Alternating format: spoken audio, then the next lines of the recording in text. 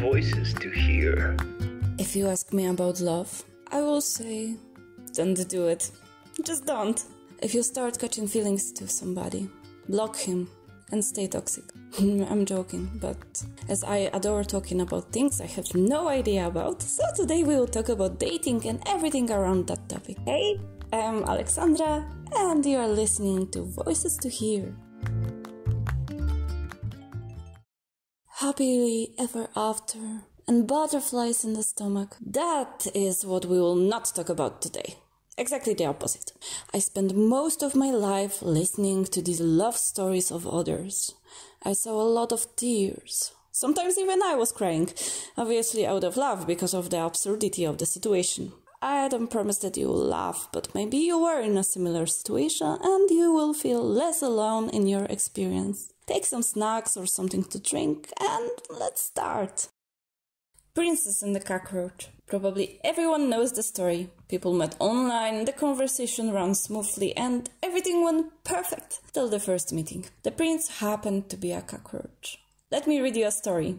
I was about to go to some non-European country for holidays. I found a small family business organizing city tours. As I wanted to visit very unusual places, a guy from the company offered me help. He was brilliant, funny and helpful. We started texting every day about life and everything. One day he asked me a weird question, how tall am I? 1 meter 55 centimeters, I said. He replied, oh, it's so cute that you are so small and that he is 20 centimeters taller. Life-changing information, you said, but it will be important in this story. He also mentioned that he's looking for a wife and even told me about his previous girlfriend who betrayed him. This is why he had trust issues, but I would never betray him. He seemed perfect. We had similar interests and goals in life. He promised to take me to so many places. Can you hear the bells? I even started to imagine myself in white dress. Stupid me. But come on, it was too perfect. I needed to discover what he was hiding. Stalk him, said my brain. My internal stalker needed only few hours to discover that his ex-girlfriend was his wife. But he probably needed me to gain citizenship in a European country. But I decided to hide my discovery. I wanted an open confrontation. I kinda knew what he looked like, but I didn't expect that. Just to remind you, I have a height of a sitting dog. The guy who appeared at the meeting was even smaller than me. I kinda empathize with him, so I didn't mention that he lied to me in so many aspects. I just finished my drink, thanked him, and we never met or talked again. You see, people in the matrimonial market always will try to be the best version of themselves. I mean, they will pretend. I've never used Tinder, but out of curiosity, I asked my friends what kind of photos and descriptions people are using there. Basically, people are now too lazy to put any detailed descriptions. It's not even surprising. Society is not reading anymore. But the photos are on a whole new level. Guys will try to melt your heart by posting photos with kittens and puppies. That actually sounds like a trap I will catch into because I always prefer to spend time with cute animals. But come on, it's not worth social interactions. But as well, there are so many stray animals here in Macedonia, so I don't need that. Others will show how much family people they are, posing with the family members or infants. The question actually is if the child is theirs or someone else's. That's the mystery I will not try to solve. Of course, travelers and sporty guys are still a strong representation in the dating world. In case of girls, I hear the opinion that they can have even the window on the profile picture, but guys will write to them anyway. Okay, but what if you found your dreamed of perfect prince? Handsome, witty, family man and real gentleman. Perfect student. Everybody will love him. He was such a decent man, always saying good morning to the neighbors. Actually, it sounds like a description of a Prince Charming or a serial killer. Seriously, if you think longer, they have quite similar features. But anyways, this kind of story happened to my friend. I mean, no one killed her, but the prince, again, was the cockroach. Listen to the story. Years ago, I dated a guy from the University of Technology. Best student, handsome and brilliant, who was helping his father in the family home and was a perfect older brother. Everybody loved him, no exceptions. After 2 or 3 dates, I noticed that he behaved kinda weird. I connected the dots and realized that he came on drugs, even though I said during our first meeting that I don't tolerate any kind of drugs. I dramatically burst into tears, sipping that he lied to me. Next, he was playing the perfect man again. He tried so hard to prove his sobriety and that he will change. But don't play games with me. He seemed to be Prince Charming, like the dreamed one. Fortunately, I left the country, so I didn't have to deal with him anymore. Let's move to another type. Friend zone. For some people it's the worst. It's like licking a popsicle through the glass. You are staying alone with your feelings and prefer to stay silent instead of losing the person you're into, because usually the interest is not mutual. But it's even worse when you're as blind as a bat and you friendzone someone by accident. Don't you believe me? It happened. Fasten your seatbelts and listen to the story. I am blind in noticing signs that someone is interested in me. By accident, I friendzoned so many people I used to be interested in that I should gain a special prize in this category. Even if I were hit by a boulder with a huge caption, "He is interested in you," I would overlook that. But to the point. A long time ago, I had a crush on one guy. We get along with each other super well. We're goofy, spend a lot of time together and behave like a couple. Like a couple of best friends. I remember that it was the Christmas period and we had a small gathering in the circle of friends. That boy came to me and wished me all the best, and I still remember the quote. "And I wish you love. It can be closer than you think." Oh, some subtle sign you think, huh? I didn't. I replied, "Thanks, dude." 5 years and 1 fiancé later, he confessed that he was into me at that time. Deal with it. Ryan ghosting.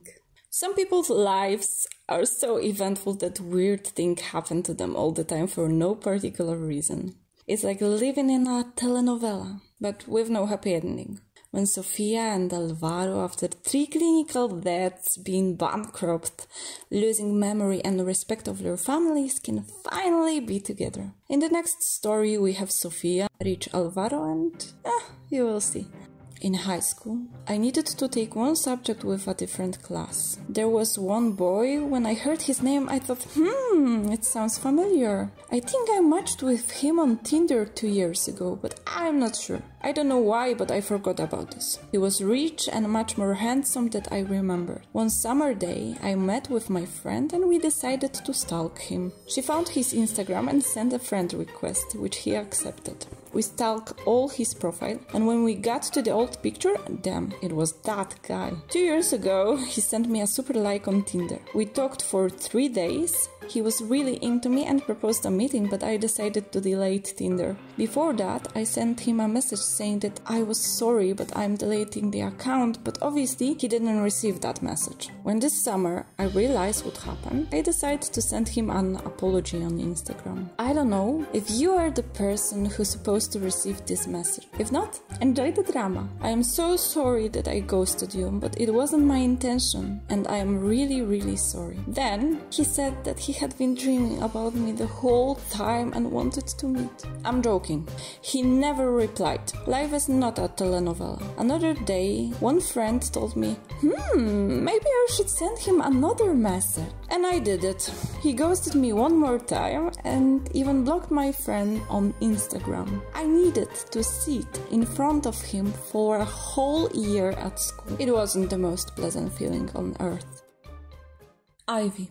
I don't want to complain only about the guys, okay? Girls are also kind of problematic, especially when you find an Ivy type of person. It will poison you with over-attention and thousands of messages. In this case, one of my friends found a special Ivy species. I met a lovely girl in high school. I'm bisexual, so I decided to try something with her because she was the only one lesbian I knew then. She shared an Insta story from Pride, which was a perfect opportunity for me. We started texting. After a week, she asked me which girl from the high school I would like to make out with. I am a pretty direct person, so I said, you. Then everything started. She said, I like you, but you need to know one thing about me. I'm married, but we are in an open relationship. She claimed that she wanted to have a serious relationship with me. I cannot imagine sitting with her wife and what? Eating dinner? Spending time together? No. I told her that I needed time to process it. Then she repeatedly asked me in almost every message if I was okay with the fact that she has a wife. She bombarded me with an audio messages if I didn't have time to Girl,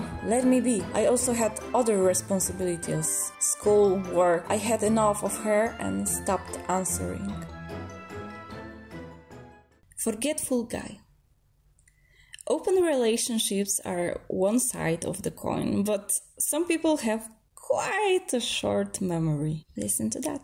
One day I went to some nearby bar. I had lunch there, and in the meantime a shift changed and a new waiter came. Let's name him John. We started talking with John, and it was so nice and natural that we spent almost 3 hours together. I had a clear feeling that he was flirting with me. Before I left, I asked him about his Instagram. We exchanged contact information and he told me that we could meet another day in a different place. The next day we went to a very fancy restaurant for a dinner. We were flirting and joking and everything went perfect. He asked me where I lived and I asked him the same, but the reply wasn't something I expected. He said, "Oh, I live with my fiancé. We have been together for 6 years and soon we want to have a child." I thought to myself, please don't change your face, behave normally, just find a way to escape. After a while, I said I needed to go, but the worst part, we were living in the same district, so we had to walk together for 2 kilometers.